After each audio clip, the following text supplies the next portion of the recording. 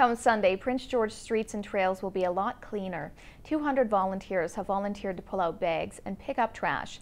This Sunday is the annual citywide spring cleanup. Now that the snow has melted, it's uncovered months' worth of litter. More volunteers are needed to cover the stretch from Ospika to Tyner, as well as near high schools and fast food restaurants. It's not too late to pitch in and help out. It's very exciting. We have over 80 residents and community groups, which come out to about 2,000 people.